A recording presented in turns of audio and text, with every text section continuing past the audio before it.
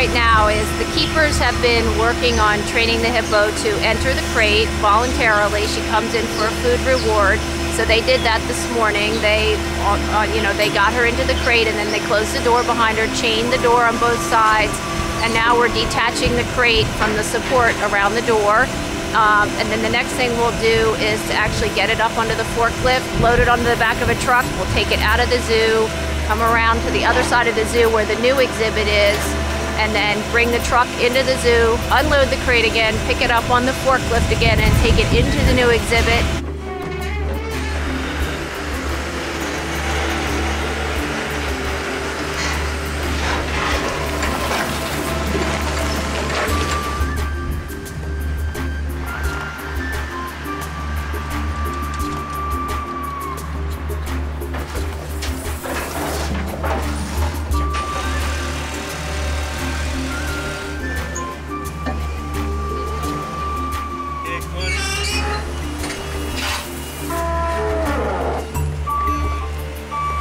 Gotten the crate into the new exhibit, and we're now going to back it up so that we can ask the hippo to back up and into the building.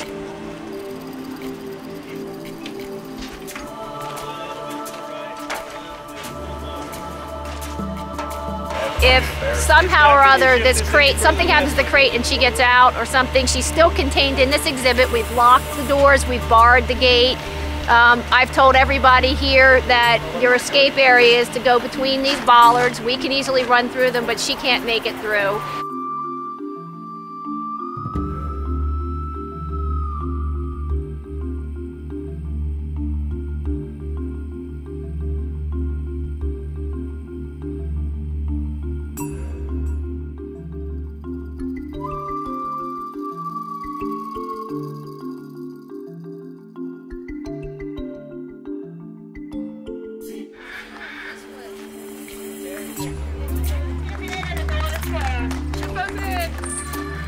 So we're done. That was about as smooth as an animal move goes, and that was probably 9 months worth of preparation to get that 2 hours worth of a move. But our goal when we do this is to do it in the least stressful and safest way possible.